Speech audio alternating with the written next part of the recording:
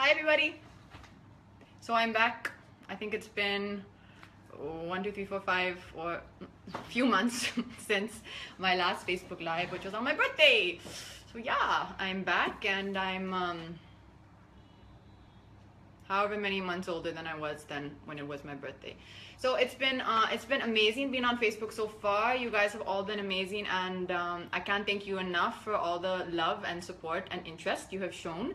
And yeah, sorry it's taken a while, but I can tell you one thing, that we have my team who's here with me, Mayuri. She has gotten some questions that have been there over the last few months, and basically she's printed them out for me, and some of the ones that I've liked I'm gonna answer, and then of course I'm gonna answer all of you amazing people there. Hi, there's some Sonam, how are you? Hello, Kishan, hi everybody. So I'm going to read some of the questions, and these are questions that we've got on Facebook over the last few months, and we just picked randomly a few of them, okay? So, something you cannot be subjected to for very long. So something I cannot be subjected to for very long are two kinds of people: lazy people and foolish people. I think the answer explains itself. Lazy people because I think everyone just needs to work hard all the time, and foolish people because I don't think anybody likes fools. Are you into acronyms, especially the ones millennials use? Now here's maybe where you guys can help me out and tell me, what is a millennial? What is a millennial? The current. Oh, got it. Okay, this is where I expose myself, not really up to date with the terms and all. Any particular one you find bizarre? For example, YOLO, you only live once. FOMO, fear of missing out, of course.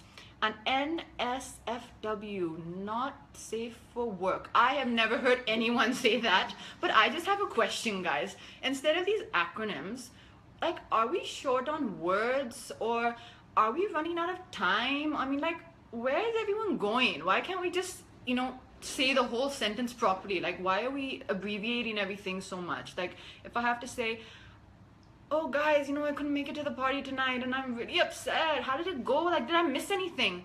Why can't we just say that instead of FOMO? So that's my thought there. So no, I don't use acronyms. I like typing out long messages, and I really like, I like starting, getting to my point, wrapping it up, adding in a joke. So I'm a big believer in long text messages. So let's find another question. If I instructed a college class, what would it be? So I have decided that the best class I would teach in college, if I had to, is algebra. Just because, just to see how it goes. You might just ask me, what do you teach? Just ask me, what do you teach? What do you teach? I teach the algebra class.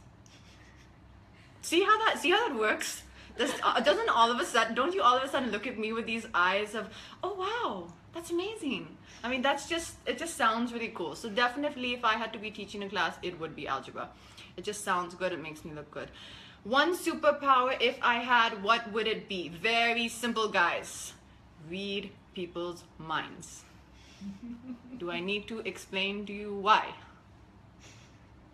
Everything would be sorted in life. You would walk in, I would know what you thought, I would know if you should be my friend, I would know what you would do, I would know how you feel about me. Life would be simple. It would be happy. We would never be brokenhearted. We would never be betrayed. We would never be upset. We would just be happy people. So yeah, superpower, read people's minds. Please give me God. Movie that made you cry. That one is easy. Movie that made me cry is Urta Punjab, for two reasons. I cried in the movie because it was genuinely touching and moving and sad. And the other reason I cried is because I wasn't in the movie. And it wasn't me who had done that role, and it wasn't me who had done that performance. So yeah, there was crying in the movie, and there was crying after the movie, unfortunately. Okay, 1 second. Katrina, somebody had a request to do more movies and attend more award shows. I didn't get your name, but whoever you are, I'm just going to tell you that it is on my to-do list to attend more award shows, and I am going to be doing more performances in the next few weeks, in the next 2 months. So Yes, I promise you that is on my to-do list, and I will be attending more shows. Okay, so I'm gonna go back to some questions here, and then I'm gonna come back there. Oh, Harshita is saying the painting behind me is lovely. Yes, it is a lovely painting. I agree with you. It's a beautiful painting. Okay, there's someone whose name I can't read because I can't see that far, from the Mauritius. That's a beautiful place. I wish I was there. Hi, how are you guys doing? So I'm gonna go back and choose one more question. If I could perform in any music video in history, which one would it be? So I think I'm going to choose Michael Jackson's In the Closet, which of course is the one with Michael Jackson and Naomi Campbell. I just think it's one of the most beautifully shot, kind of cool, edgy videos which is there. And needless to say, if you're going to be in a music video, it should be with Michael Jackson. If this interview needed a soundtrack, what would I play? You guys know that song by Ellie Goulding, Love Me Like You Do? Yeah, because that would be really nice. It would just feel like, you know, everyone loves me and you guys love me and I love you, and yeah, it would just be appropriate. Moment I have felt the most nervous. So I'll tell you guys a little secret. I'm not sure if it's a secret or if people have already realized it. When I have to speak in public, I get really nervous. When I have to go on a platform where I'm speaking to a large audience, you can send me on a platform to dance. You can send me on a film set to act in front of a lot of people. But the minute you send me on a platform to speak in front of a live audience, I get classic stage fright. Like my hands go cold, my stomach is churning, and my mouth goes dry. It is torture. And if any of you guys out there get stage fright, then you'll know what I mean. It is torture. I feel so bad for anyone who has stage fright, including myself. Favorite comedy movie I would like to star in? I'm gonna choose a film which came last year or the year before, and that film is Deadpool. I don't think you guys need to ask me why. I just thought it was just the greatest movie ever. I loved him. I loved the movie. I loved everything in it. And yeah, I hope someone remakes it. We can just remake it here in Hindi. I'll star in it. Okay. I'm almost out of my questions, and I'm gonna take questions from you guys very soon. I only have okay, 2 more. Best way to decompress or de-stress. So here's my advice for anyone who wants to decompress or de-stress. It's a 3-step plan. You can do 1 step, 2 step, 3rd step. You can do it in any order that you like. I'll just give you the 3 steps, and you guys can do it in any order that you like. So first step for me is go to the gym. 2nd step is throw yourself in a pile on the floor and cry. 3rd step is go and meet your friends and eat pizza and chocolate cake. And I'm pretty sure if you do these 3 things in any order, you can change the order, you will be de-stressed and you will definitely have decompressed. So that's my little bit of advice. Mayuri agrees with me. Yep. Okay, now I'm gonna answer some questions from you guys. Hi Manjul, hi Katrina, I'm a big fan of you, but I want to ask you, Manjul feels that I'm not genuinely happy sometimes. So what it is, Manjul, is actually that I think you can always see through me. I'm very transparent. So if there's ever a time where I'm out at a function and if thought comes into my head, I'll never like put a face on for somebody. So you can always see what's on my face. I'm very, very transparent. I guess that's why I went into acting. So yeah, you can at least the good thing with me is you can always know what I'm thinking. If you're ever talking to me or if you ever meet me, if you're in front of me, you will know. My face shows every emotion. If I'm happy, if I'm distracted, if I'm sad. So yeah, but I'm happy right now. I'm happy talking to you guys.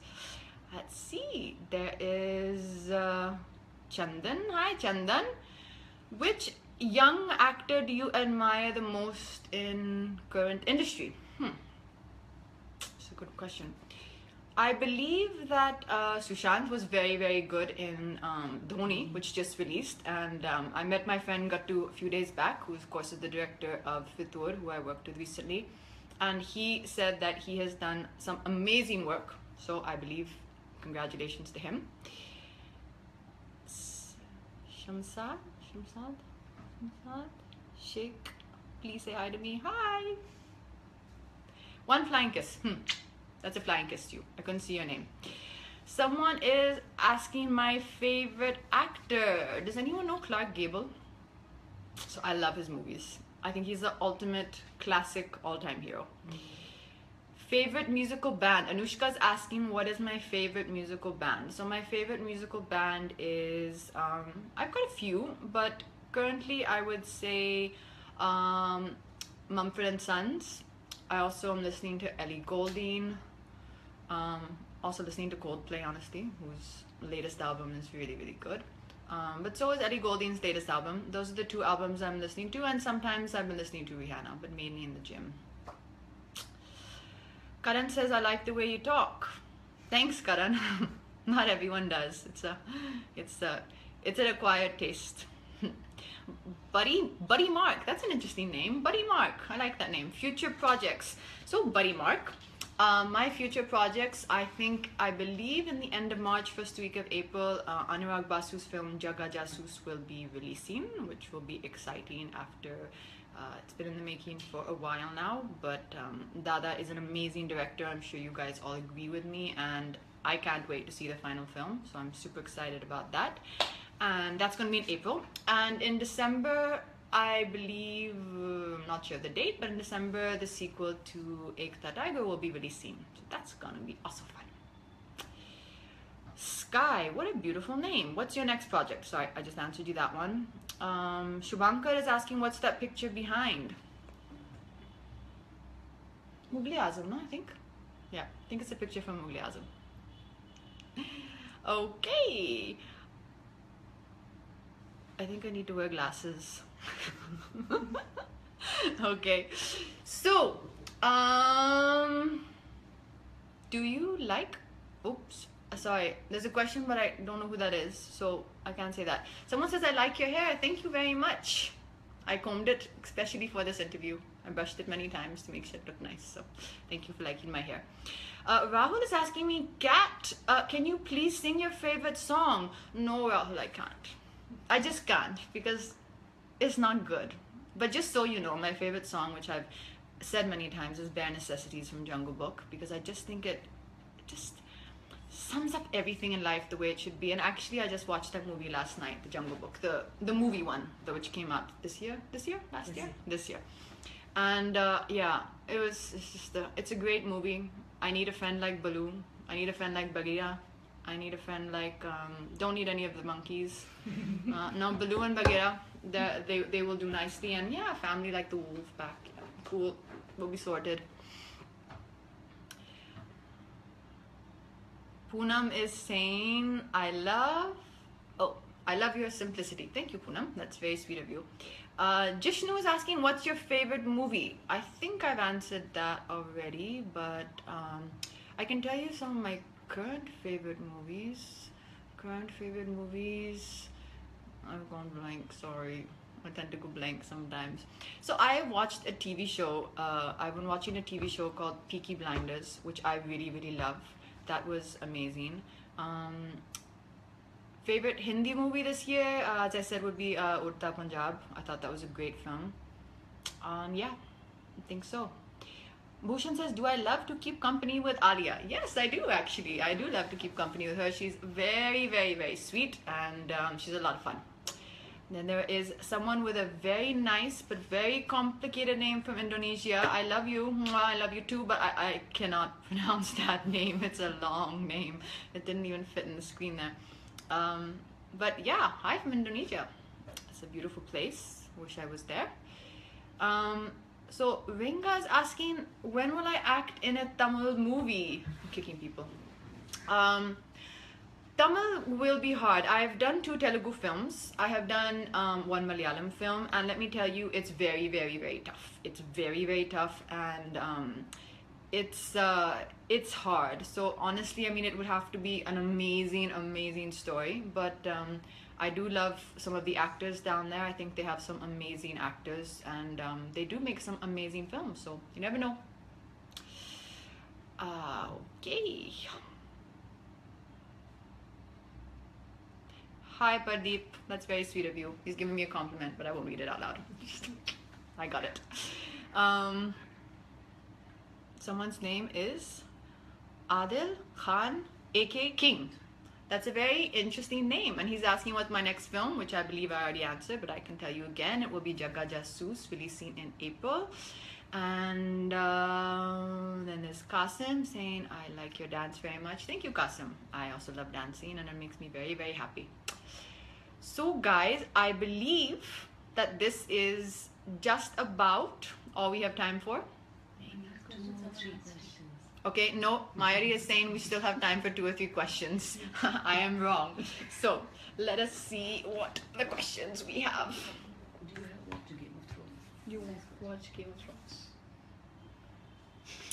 I watch Game of Thrones. I have been 2 days behind every episode of it, and I am a big Game of Thrones fan. In fact, there was you reminded me, there was one of my questions that said a learning you had in life. It was on this paper somewhere. One second. Where was it?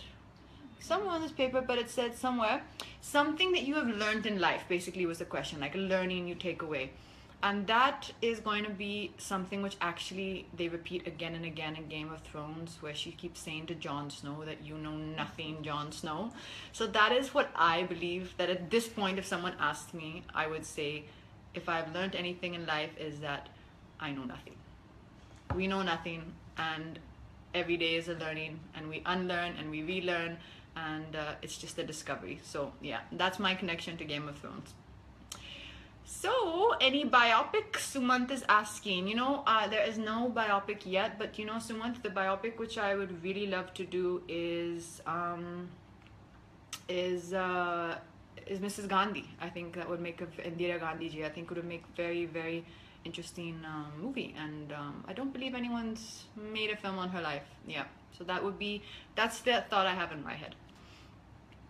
And Sahil is saying Namaste London was an awesome movie. Well, that's really sweet of you, Sahil. It's a long time ago, but I'm happy that you still remember the film. It was a amazing experience for me. It was one of my first films where I think I had such a amazing role to play, and working with Vipul and Akshay sir was just it was one of my best film experiences. So I'm glad you liked the film. Okay, who's your favorite character in Game of Thrones? Jon Snow. I mean, that goes without saying. Has to be Jon Snow. Aditya is asking, which is your favorite actor in Hollywood?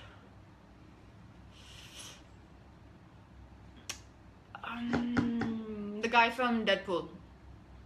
Ryan Reynolds. Someone is asking me, do I speak Spanish? No, I don't speak Spanish. Not at all. And someone is asking me, do I speak Rajasthani? No, I don't either. No. But it's nice that you guys think so highly of me, that I speak so many languages. Okay, someone's asking a very interesting question. We'll skip over that one. Aditya, I have already answered that question. Jacob, two lines of Kala Chashma. Kala Chashma. Not 2 lines, but 2 words. That'll do. So guys, thank you so much, and I really, really enjoyed coming and meeting you all again and seeing you all again, and sorry it took such a long time. I will promise that I will try and be more regular and come more often on this amazing chat, because you guys are all so sweet. And have a great night, day, whatever time of day it is in the part of the world you are, and I love you guys, and thank you.